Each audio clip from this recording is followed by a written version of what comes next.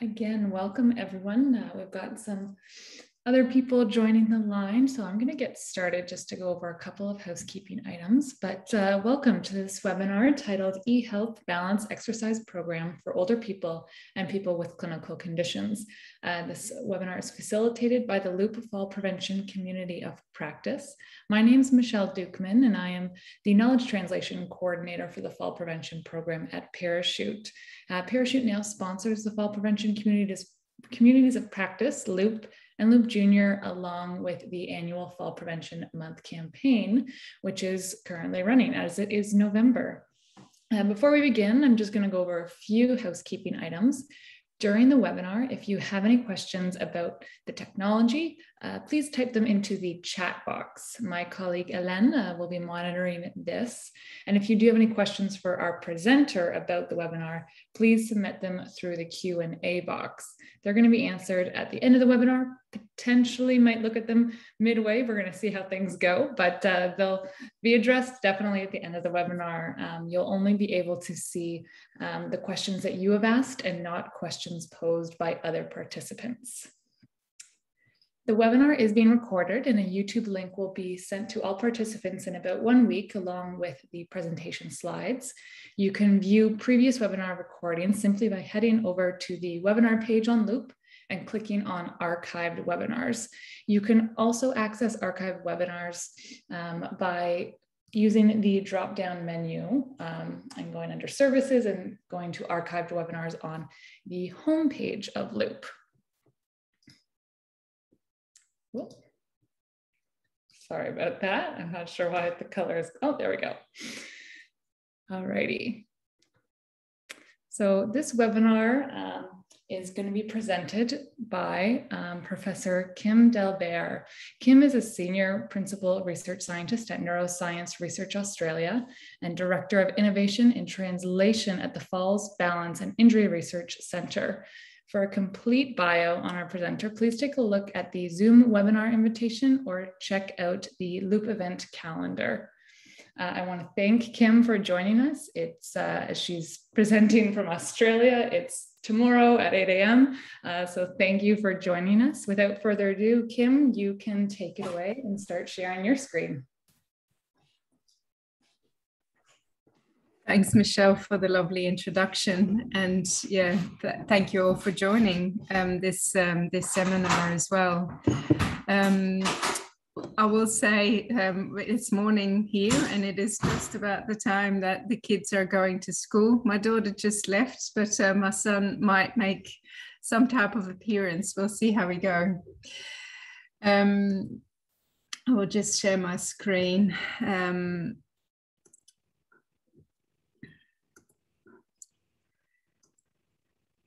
There we go. I hope you can see it all. If I don't hear anything, I will assume it's all okay. What I will be talking to you about today is a program called StandingTall that we started developing really started like the first ideas behind it in 2013. So it's been a bit of a journey and I'd like to take you through that journey. It is an eHealth balance exercise program that we designed with older people, for older people. And we are also branching out into clinical groups now. So I'm sure I don't need to tell you this, but it's kind of important for the argument. So I would like to start just by kind of setting the scene that exercise is the key thing that we need to do to prevent falls. Like we know that there's multiple different types of interventions that we can do to prevent falls. But if we have to choose one, if we would have to bet on something, exercise would be our best bet solution. But it's not just any exercise. There's been some indication that walking programs, for example, could potentially increase the risk of falling through exposure. So what we need to do is that we need to ask people to do these moderately to highly challenging balance exercises for 2 hours, and some evidence is suggesting 3 hours, which is a lot of time per week for at least 6 months, and ideally forever. So that's what we know from the evidence. And if we do that well, we can reduce the rate of falls between like 20% and 40% roughly, depending on the type of challenge that you are able to put into your exercise program. But there's only one problem, and this will come at no surprise to anyone, is that the uptake is low. So it's not really typically something that people would do to prevent falls. And even if in people who do take it up, the sustaining kind of the engagement long term is very poor.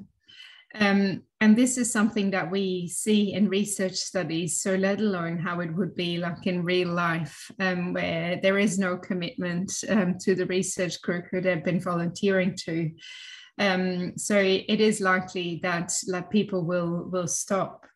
As part of research, we know that about over half of the people will stop exercising altogether within a period of 12 months. And then if we look at the adherence to the required dose of two hours, we typically have only in the active kind of weeks and months, we typically only sit between 21 and 70%. And this is really what started the journey, that problem. So realizing that, and like we were really looking for methods that would make sure that we get that long-term adherence with our participants and with all the people in the community. So we were looking for more novel methods to be able to deliver this high quality exercise program to people in the community. And that's when we started to dabble into how could we use technology. We figured that technology would really help in an active engagement, and it would also help in the self-management, so that we would be able to educate people and really put the onus on themselves and make them somehow accountable for those kind of exercise routines that we would like them to build into their daily life. It will also optimize delivery, is what we thought, and it will make it easier for people to access the program. There's no need to travel anywhere. It's convenient that you can choose when you would like to do it in your own time. And it also allows that monitoring that you can do continuously through a back end while not actually increasing the cost. So it kind of ticked all the boxes. And so this is just to kind of give you an idea of what StandingTall program looks like. So overall, these are just a few screen grabs from the app. You can see, apologies, that it is like quite a clean, crisp design with some nice colors that were, we did everything through co-design. I will go through that in a minute. So people see this as their first screen, and they can choose how many minutes they would like to do. We are not prescriptive in that. The only thing that we like to ask them is to do 2 hours a week. And then they go, there is exercises that are provided to them based on their abilities. There is a selection that kind of fills up these minutes that they have selected. So it's meant to be convenient. It's tailored to their ability. We start with a balance assessment at the beginning to make sure that everyone starts at that perfectly right level. And then through self-report, we are able to then make sure that it stays motivating and that it stays at that level that they're at and they're progressing towards. We have a huge amount of exercises. I'm saying 2,000 there, but there's actually more than 6,000 different variations of exercises. We're not entirely sure how many. It might actually be many more than that, that are kind of generated through random sequences. And we also give feedback on the progress. So this is a paper I'll always kind of put the papers that we have available for people to read on the side as well. But a few years ago, this was kind of the premise that we started with. We said, okay, if we are going to use technology, what would you like to have in a program if we would like to use technology to deliver an exercise program to prevent falls? And while none of the things are kind of shocking in a way, they were very informative for us in the design of the program, just to make sure that we were ticking all the boxes. So we had we did multiple interviews, and we also did focus groups with older people. And so the key things that came out of this qualitative research was that it was important for the program to be accessible to people, to really reduce those barriers to exercise using technology. So it had to be easy to use. Home-based was definitely a preference. And having explicit on-screen step-by-step instructions. So it really had to be intuitive, flawless design. Oh, dear, computer is trying to skip through.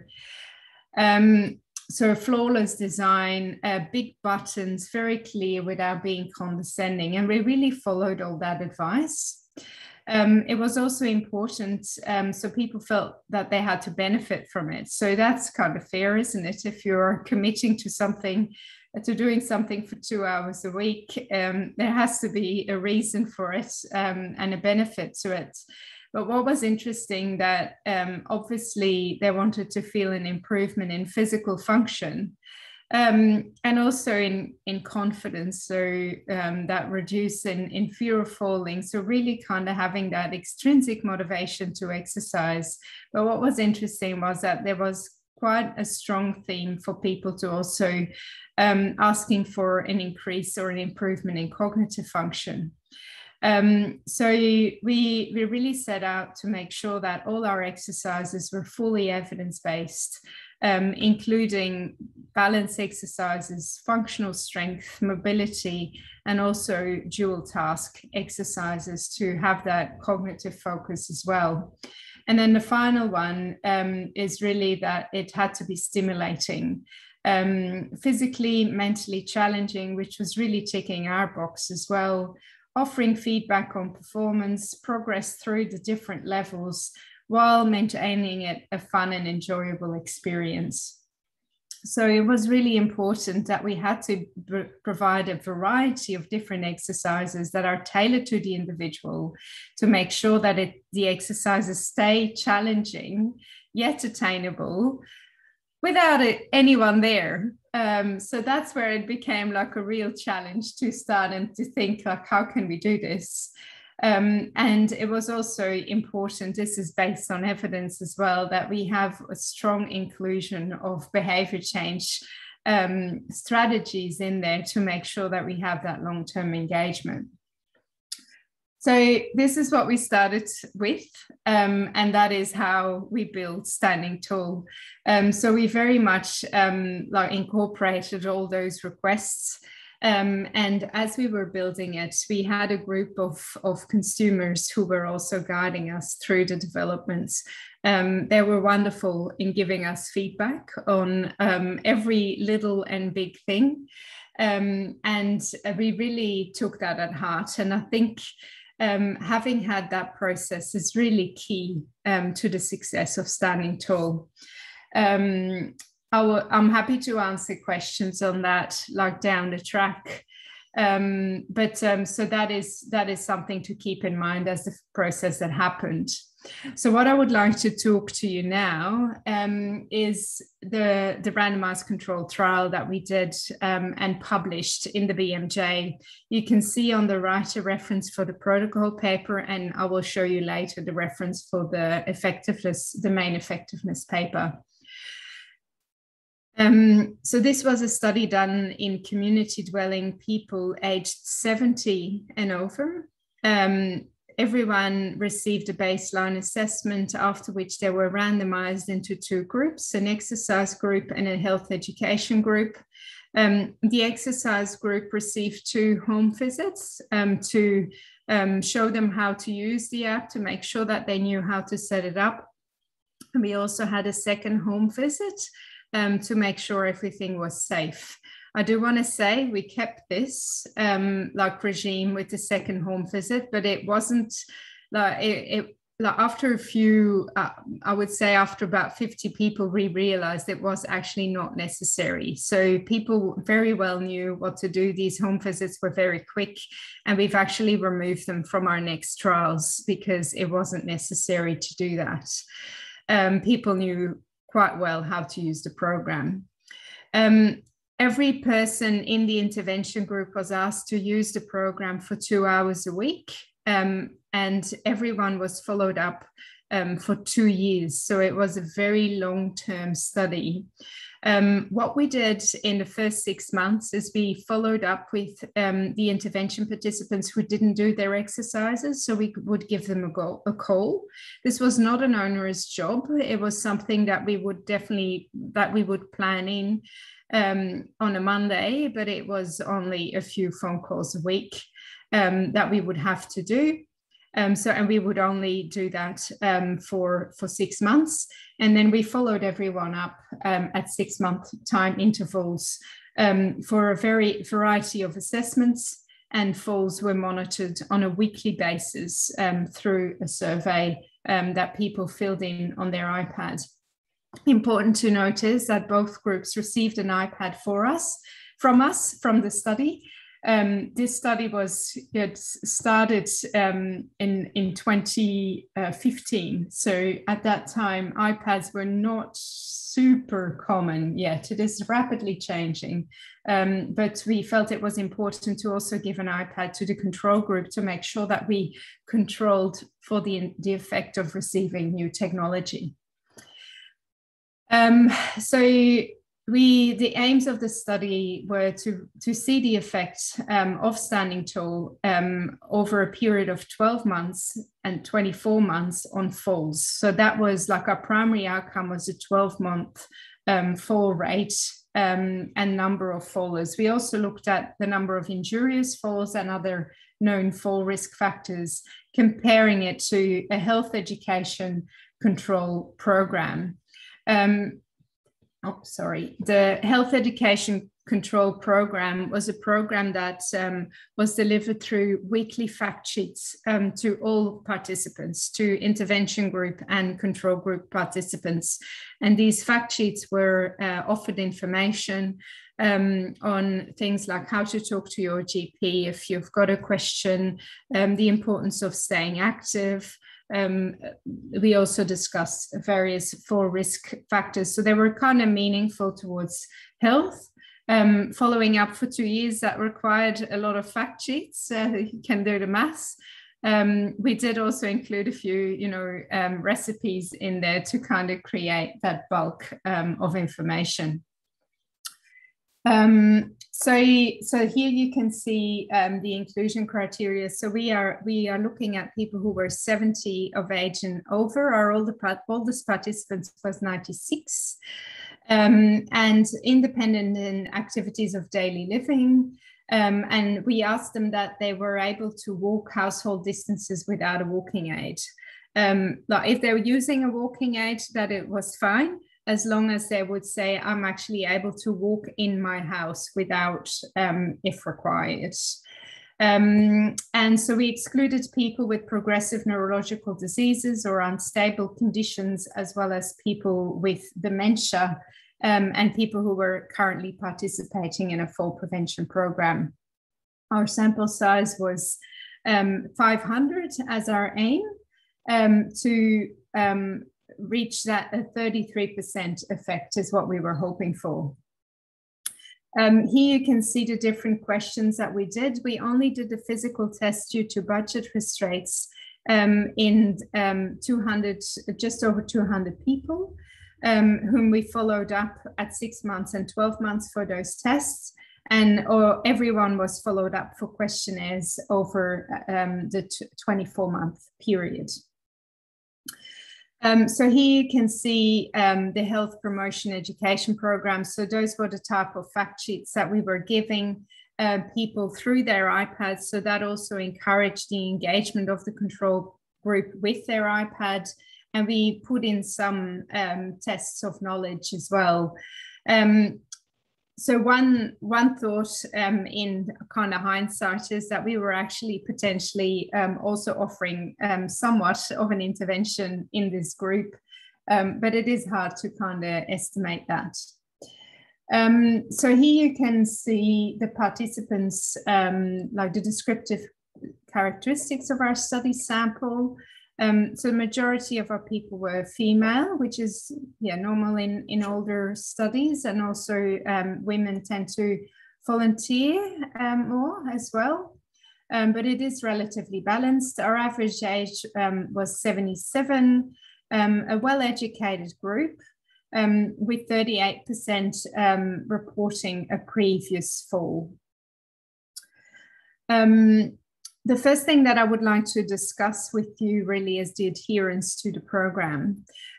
So here you can see over the first year how the program was delivered. So you can see that in the first few weeks, like we don't start with a 2-hour program. We offer a staggered approach where we start with 40 minutes that can be filled in by 4 to 10-minute sessions, and then we gradually increase by 20 minutes every 2 weeks until we reach the 2 hours at 9 weeks. And here you can see for the entire sample of the intervention group that the median of the adherence to the program for that entire sample was close to 120 minutes for the entire year. And this is something that we're very proud of. We did allow people obviously to take breaks if they wanted to over a two-year period. We felt that that was important. We obviously have people who didn't do their exercises as well, but the large majority did. And if we kind of think about it in a slightly different way, at 6 months, we had 80% of the people who were reaching that median of close to 120 minutes a week. So 80%, that is actually something that I've never seen in any of my trials before using exercise. And that at 1 year, that was 68%. So it was still a large proportion of people. And after 2 years, we still had over half, 52% of people reaching that dose of 2 hours a week as a median. And if we compare that to other studies that have also used technology, like we know it is hard to achieve that in any kind of means.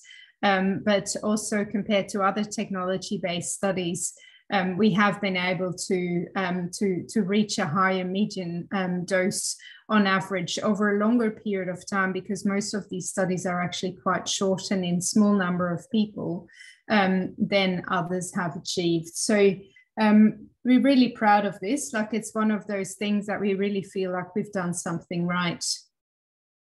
Then if we ask people about barriers to their long-term adherence, like we would ask them how certain they were that they would be able to continue.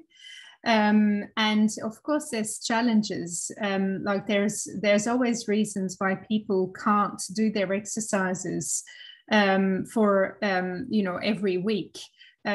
One of the things that we noticed, this was well before COVID time, of course, but our older people, our participants were quite busy. So there would be lots of traveling. Some people would take their iPads with them, but not everyone.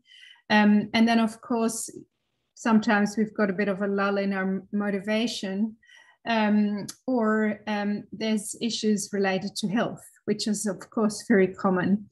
But by allowing that break, people often did take it up again after that.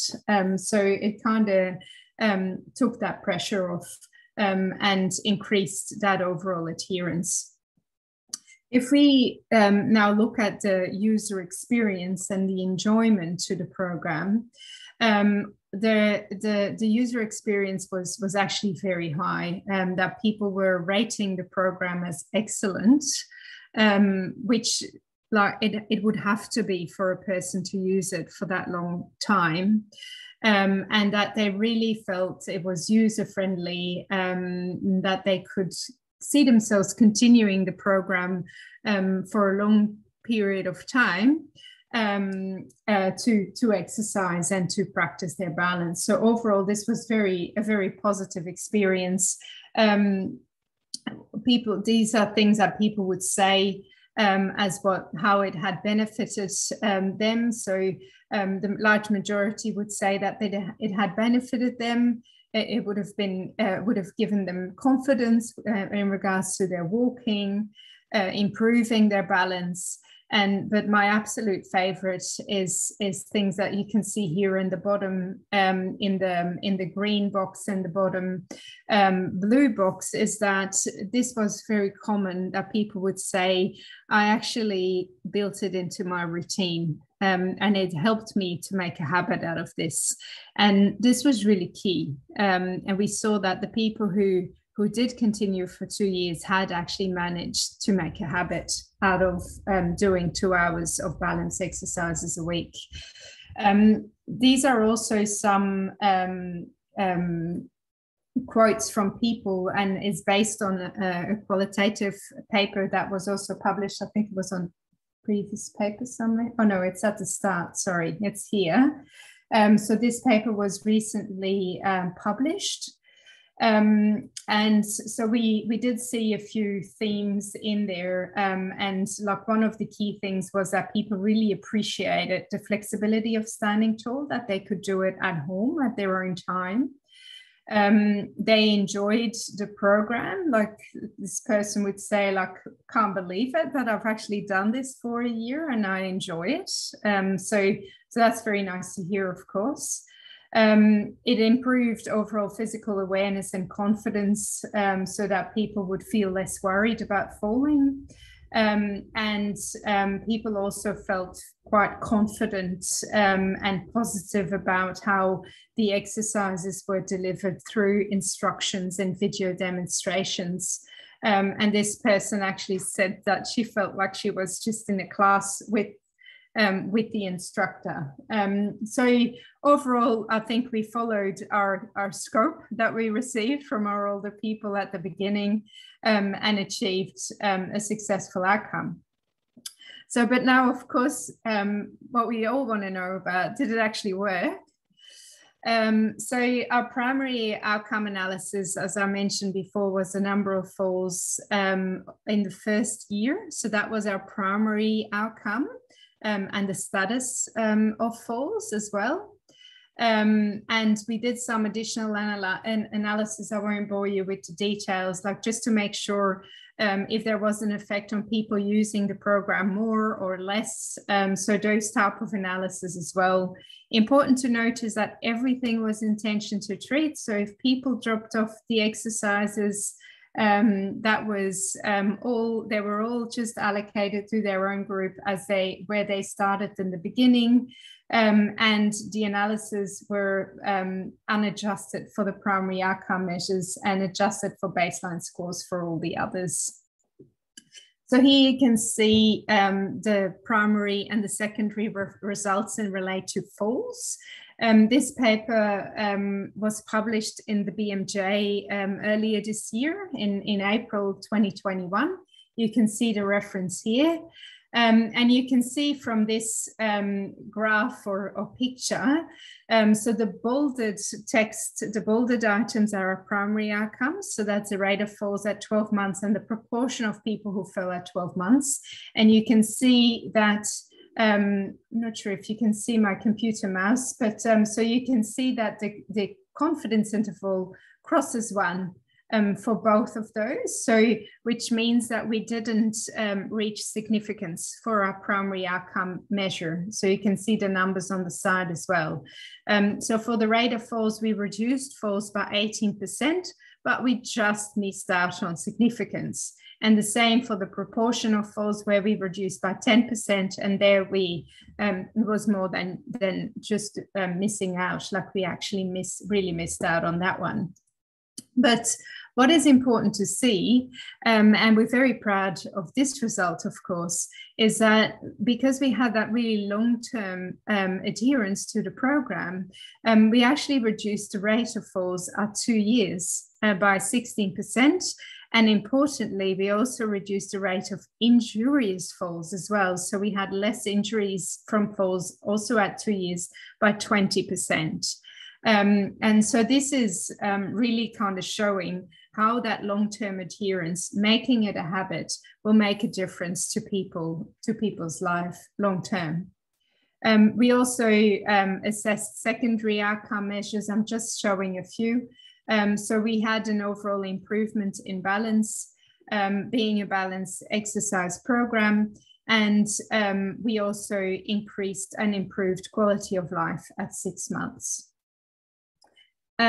This is very hot from the press. This paper is currently being considered in a journal, but we also did a cost effectiveness analysis at the participant level. And here you can see in this graph that it is in Australian dollars, apologies, but that the program was value for money. So I'll just show all of the graphs here now, so that you can see that the incremental cost effectiveness ratio for StandingTall, as we delivered it in this first trial, was $4,785. If we compare this to other home-based exercise programs, this is based on a study that was published also in Australia in 2012. We can see that our offering is less costly. And we have also done an analysis where we replaced the home visits with telehealth, which is how we are running our studies now, thanks to COVID. And so that would reduce that ratio even further.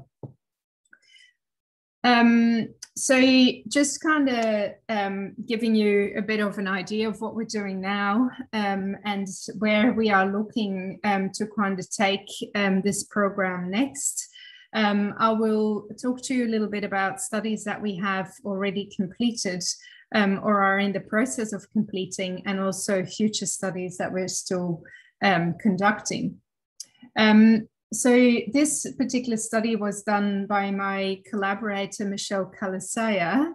You can see the reference here was published also this year, where we had a group of 93 people with mild cognitive impairment who were in a 6-month study, where we also offered StandingTall with a strong kind of dual task training program added to it.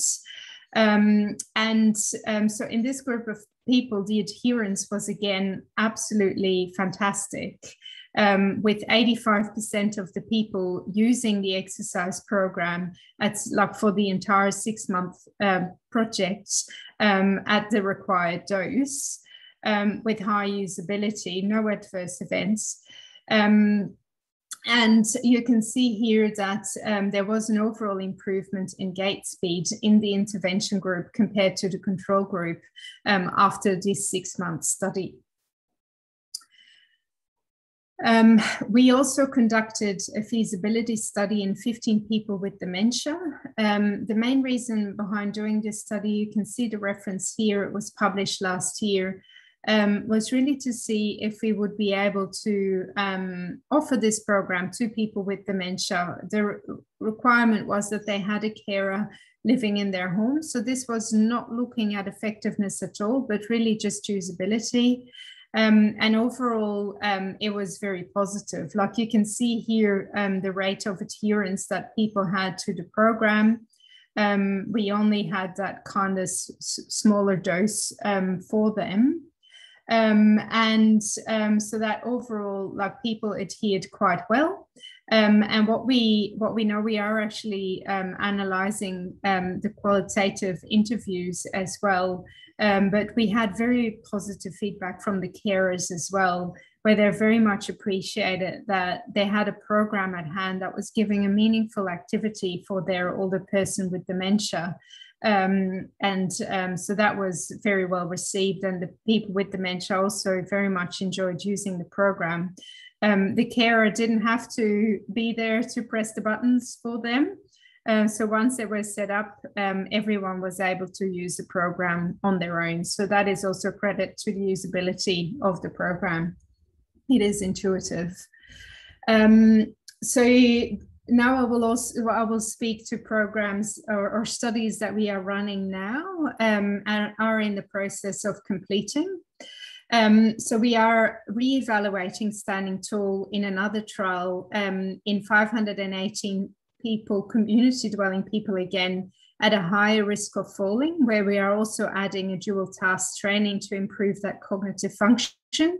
And it is a tailored program. So we are assessing people at the start based on their balance abilities, based on their cognition, so executive function, and also based on their mood. And based on that score and based on that assessment, we offered them a slightly different program. We would give them a higher dose of balance exercises, or we would give them cognitive behavioral therapy in addition to that, or a stronger dose of that dual task training. So that is really, so what we did as part of this study. We have well and truly finished recruitment. We finished recruitment in December last year. Of note, so we kept going during COVID, but we switched all our processes to telehealth, which has been going quite well. Just as an indication, we were just about halfway when COVID hit. And we recruited our remaining participants in less than 6 months. So, and we also were in lockdown at the time. So we definitely had the appetite from the older people to participate in an online program. And so we will be looking at doing the analysis hopefully in February. So watch this space, I would say. And then what we are also doing is we are looking to see or to learn from an implementation trial where we are asking health professionals to deliver the setup for StandingTall as part of their services. We are running this trial in Australia and in the UK. We have completed the Australian trial. We are running the analysis of that site now, so that it was in New South Wales and also in Victoria across different sites, where we were looking at the uptake and the adherence in the real world and how it is adopted by health professionals. We're really looking to identify those factors that we need to embed into front end and back end of the app to facilitate this. In the UK, we're still running for another 6 months for obvious reasons related to COVID. So we will then run that analysis separately and then obviously combine them together in the same paper. All the sites use identical methods. We are also running another trial called Own Your Balance, which is a 3-arm parallel RCT where we're really using StandingTall in addition with the cognitive behavioral therapy program in collaboration with Black Dog to improve well-being, but also to reduce fear of falling. So that is in a group of people with fear of falling, and our primary aim is to reduce fear of falling. We are also adding a motivational interviewing steps in there to encourage people to be more active. It's a short and snappy intervention of 8 weeks. So one arm will receive StandingTall in addition to this cognitive behavioral therapy program, and one arm doesn't. People are welcome to keep using StandingTall for as long as they like, but they are not being followed up for that. And the question here is really to see, does StandingTall offer that additional kind of push to reduce that fear of falling, which we know is so important and prominent in older people. And then the final study that I just wanted to mention is very exciting. We have just started this week, so it's a very fresh study where StandingTall is a key component in a stroke trial. So where StandingTall will be offered as part of the stroke rehabilitation in a planned sample of 800 people.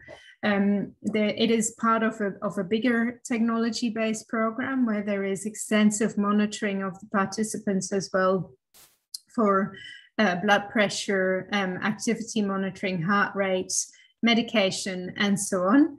But so StandingTall is the core exercise component. So just as a final kind of wrap up before we move into questions, and I really welcome a discussion if we can have one, is that so overall we've been able to show in our first trial that we can prevent falls and we can prevent injurious falls by 20% over a period of 2 years. We had high levels of adherence. The program is unsupervised, so that's like really important to realize. In our first trial, we only had 2 home visits. In our current trial, we have 0 home visits, but 1 telehealth visit. And so we were reaching that high level of adherence of 85% that's in the MCI study. It was 80% in our own study, 68% after 12 months. And 52% after 24 months, still reaching that median dose of 2 hours a week, which is unprecedented. We had low attrition rates, and overall, we considered it safe. In our 2-year follow-up trial, we did have 4 falls of people reporting that while they were doing StandingTall, but we had a look at other exercise-related falls, and within our sample, there were 37 other falls. So we feel it's definitely not a concern to have in this large group of people.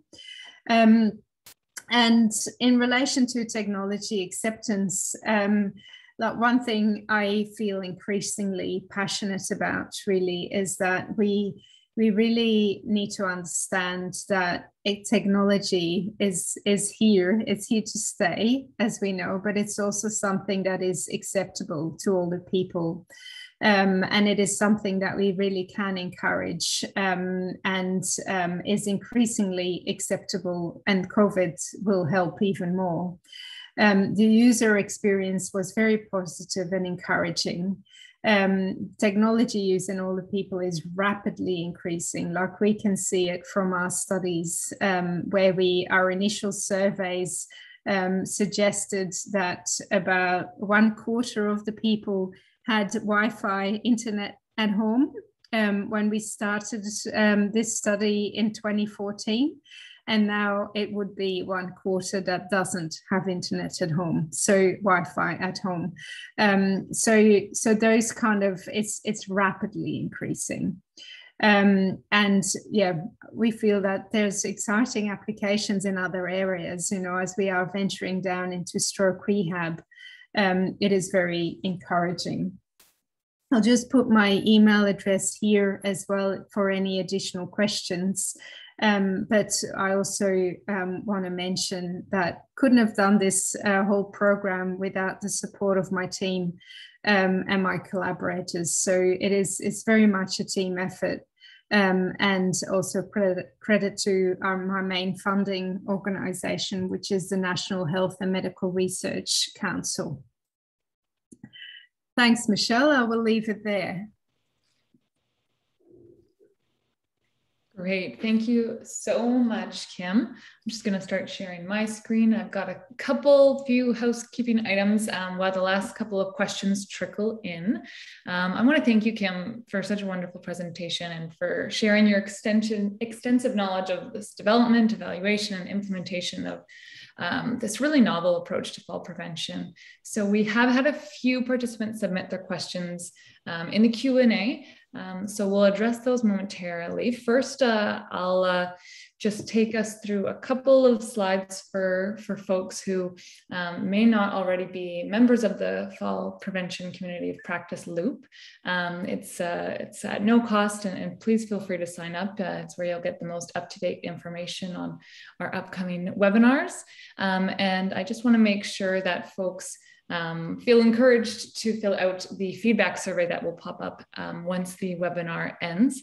If you click the blue continue button on your browser, you'll be redirected to the survey. We really would appreciate if you could provide feedback so we can continue to offer these high quality webinars like the one we just experienced. And if you're not already a Loop member, please feel free to join. There are some links to join at the top of the chat box. Thank you again, Kim, and I can walk us through some of the questions that have appeared in our chat box. So the first one is, do you know if participants did other exercises, for example, aerobic or strength training in addition to the balance exercises? Yeah, thanks, Avril, for that question. So we did ask about that. We haven't properly kind of evaluated it. We do have that information, but as part of our first trial, it's an indication. It wasn't significantly different, but that people, they committed to the StandingTall program, which included balance. It includes strength, functional strength, I would say, and mobility as well. And that was like really the core part of their exercise regime. So they didn't necessarily add in other kind of group-based exercise programs to that regime. Some people would go out for walks, so that was definitely something that people still did, but it seemed to have replaced most of that kind of planned other exercise. I hope that's answering your question. It is something that in the next trials we're really trying to encourage, especially in the fear of falling one. Where we're really trying to encourage people to be active overall. Our intention really is not that StandingTall is everything.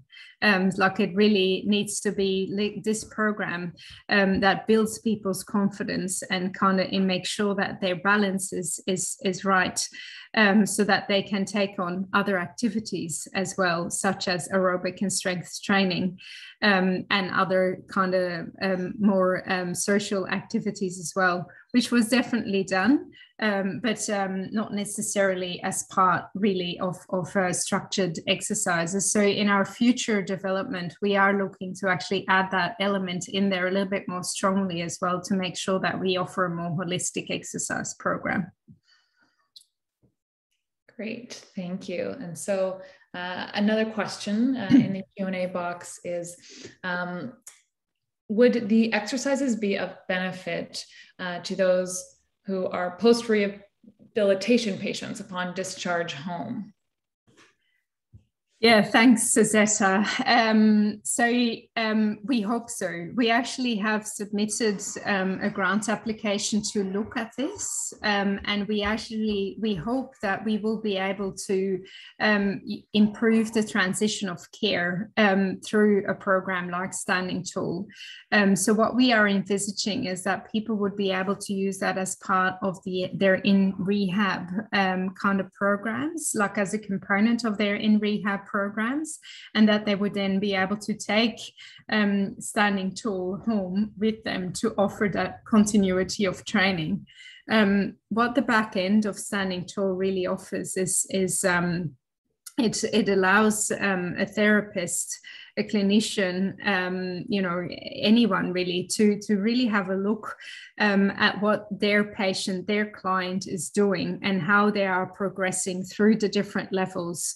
If they're struggling with any exercises, like it is all very kind of informative from that point of view. So it can be used as a monitoring kind of service, especially if people are living a bit further away.